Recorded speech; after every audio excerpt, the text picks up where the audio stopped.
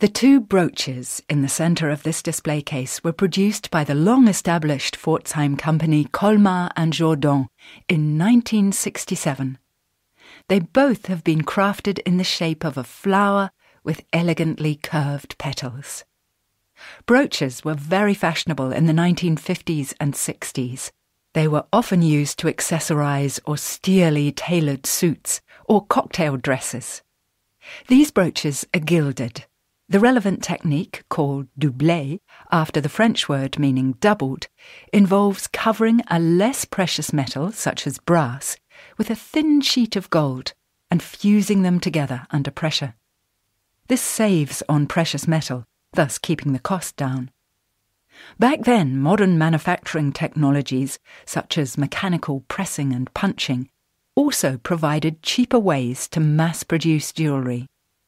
This led to a new branch of the jewellery-making industry, fashionable real jewellery, fine but affordable. More and more people were able to treat themselves to such jewellery as West Germany's so-called economic miracle progressed. Emil Kollmar and Wilhelm Jourdan set up their jewellery and watch chain factory in 1885. It was once the largest chain factory in the world, and the company had a leading position in the market for industrially manufactured fashion jewellery.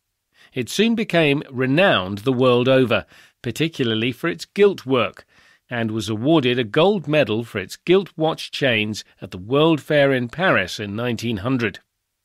Between 1902 and 1910, Kollmar and Jourdan built a state-of-the-art factory for more than 1,000 workers.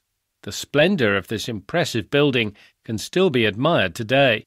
With its glazed ceramic tiles and other decorative elements, many of its features are clearly influenced by the Art Nouveau and Neo-Gothic styles. Kollmar and Jourdan continued manufacturing operations here until 1977. In 1983, the building became home to the Technical Museum of Pforzheim's jewellery and watchmaking industries. Visitors to the museum can watch how jewellery and watches were produced in the past, demonstrated by the museum's staff using original machines. For more information on Pforzheim's jewellery-making industry in the 19th and 20th centuries, press the question mark key now.